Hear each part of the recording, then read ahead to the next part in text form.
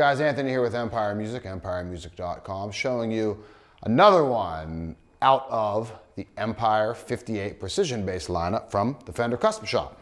These are more of the basses that we built here in-house. I had a large hand in it. Some of the specs on these guys, we'll make it kind of quick because there's a lot of content out there already on these things. And also, kind of a side note, this one is in a super cool finish, a very rare finish on a P bass.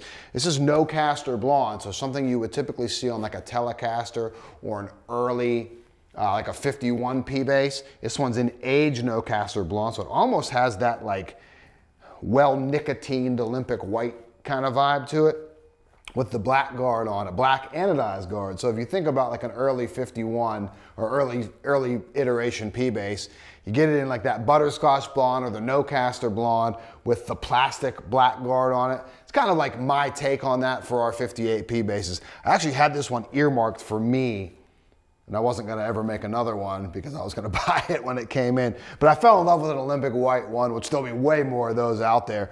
But this one's up for grabs now, so hopefully somebody cool and someone that's gonna love it's gonna take it home. If it's still in stock, it'll be on the website, which you can have. There'll be a link to our custom shop inventory below if you're watching this on YouTube or on Facebook. But give me a call at the shop too if you just wanna just like kind of know what's there or get any more details on it. 412-343-5299 or email me. It's just anthony@empiremusic.com. Always happy to answer any questions or offer any insight that I can. Or if you have any questions about the design process or how we went about getting these basses out there. So some of the specs: 2-piece roasted alder body, our exclusive Empire 58 pickup, 1-piece quarter saw and a roasted maple neck, 60s oval C, reverse gear tuners. Depending on the relicking package, that also is going to dictate the relicking on the hardware. So these kind of like have the aged look on there because this one is in the Journeyman relic finish. You can also find them in NOS. You can find them in heavy relic as well. But this one's in the Journeyman. That's the 3 kind of relicking packages that we do. Sonically, brings a whole lot to the table for a P bass. I love these things. Super responsive, very dynamic instruments. Full volume, full tone. We're gonna walk through, kind of just we'll move our hand around, just kind of let you hear what you get when you dig into it, when you lay back. I love the dynamic range you get from this single pickup. Very easy to use, no frills kind of instrument.